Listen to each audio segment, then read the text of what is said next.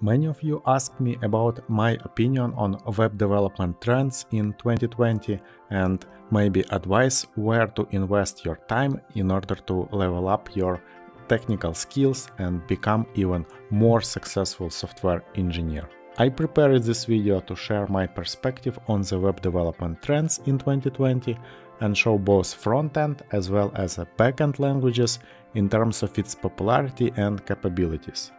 My name is Max and I welcome you on my channel.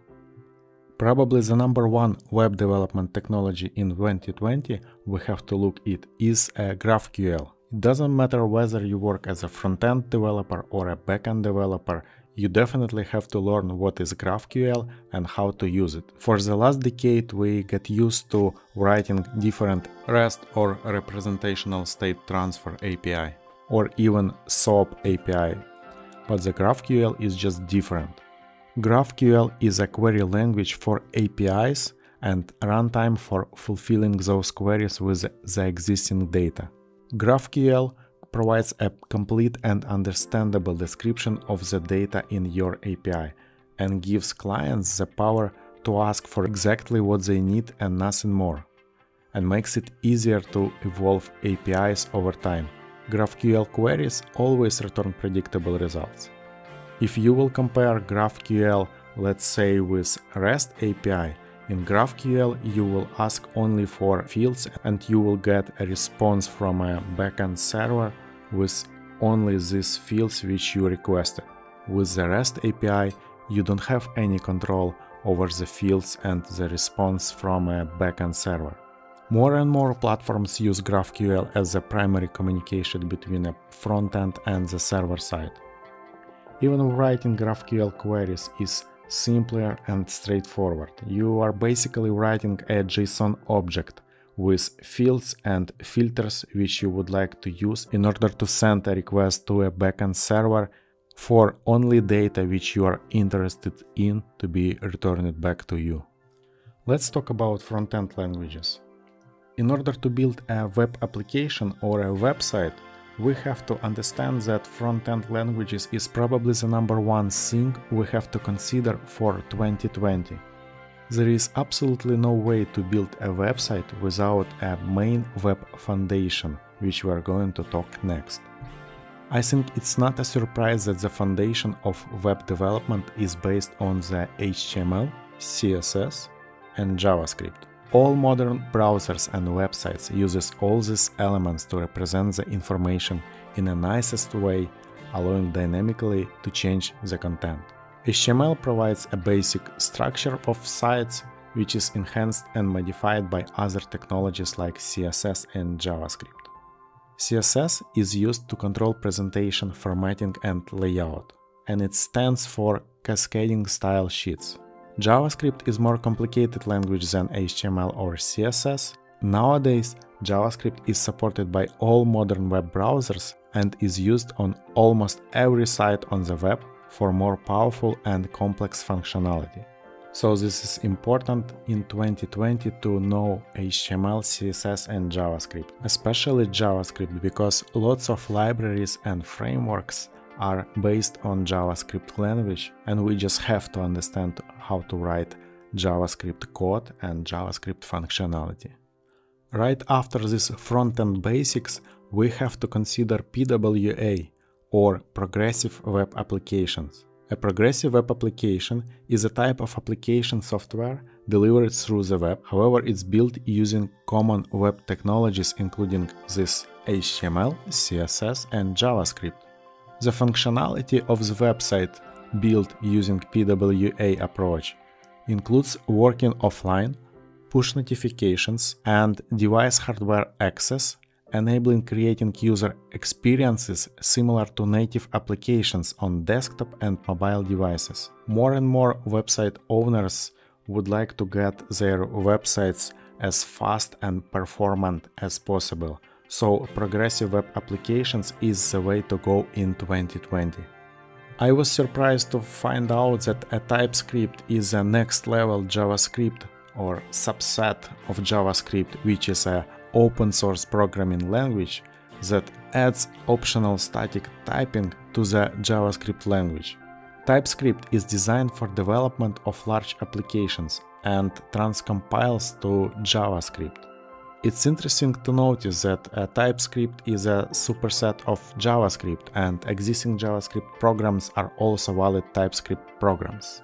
A TypeScript may be used to develop JavaScript applications for both client-side and server-side execution. The TypeScript compiler is itself written in a TypeScript and compiled to JavaScript. Give TypeScript a try in 2020 and see whether you can apply this programming language in your upcoming projects. More and more popularity and attention is getting Vue. Vue is a progressive framework for building user interfaces. The core library is focused on the Vue layer only and is easy to pick up and integrate with other libraries or existing projects. So let's say if you have a legacy project, it wouldn't be hard to add Vue as your Vue layer and introduce new features with the help of this progressive framework. Vue is perfectly capable of powering sophisticated single-page applications when used in combination with modern tooling and supporting libraries. There are lots of interesting projects and open-source applications created with the help of Vue, such as VuePress and Vue Storefront.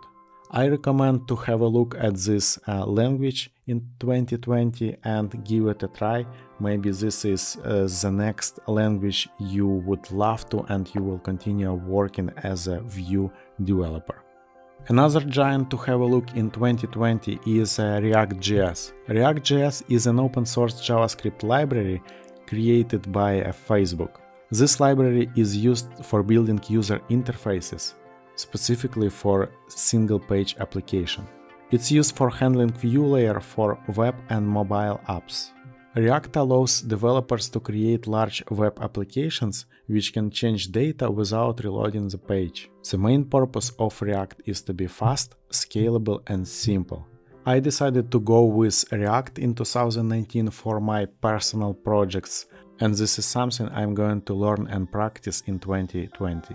And the last but not least technology which I recommend to watch in 2020 is Svelte. Previously, when I was getting familiar with such libraries and frameworks like React and Vue, I was surprised on the flexibility and amount of code I have to write compared to JavaScript libraries from the past such as jQuery. However, Svelte is even better and newer approach to building user interfaces.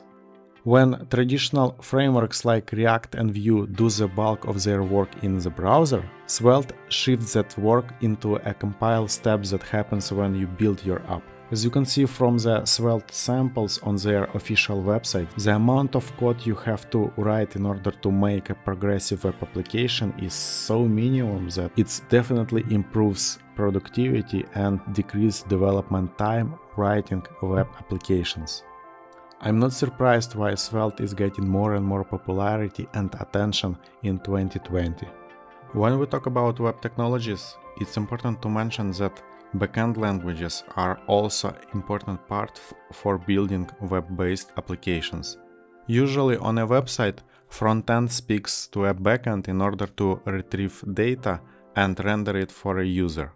Also, there might be some changes or user interactions happening on a front end, and that's how a front end can pass data back to a backend in order for this data to be updated in a database. And when it comes to backend languages, Python is the most popular and simple to use on day-to-day basis.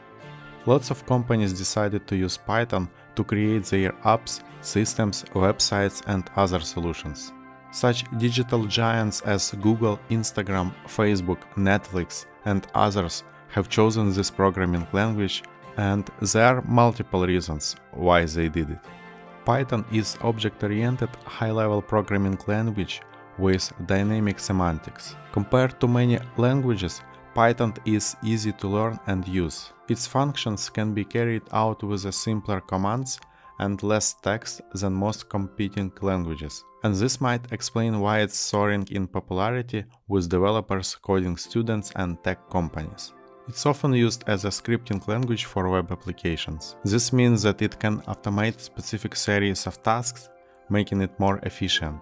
The language is used in web development, data analysis, machine learning, DevOps, educational purposes, and other areas. The second most popular backend language is PHP. Over 80% of websites are written in PHP, and that's mostly because of its popularity to insert the code into HTML. Lots of popular CMS like WordPress, Drupal, and popular e-commerce solutions like Magento, and frameworks like Symfony, Laravel, Zend, they all use PHP. PHP is widely used open source scripting language that's easily suited for web development and can be embedded into HTML. The best things in using PHP are that it's extremely simple for a newcomer, but offers many advanced features for a professional programmer.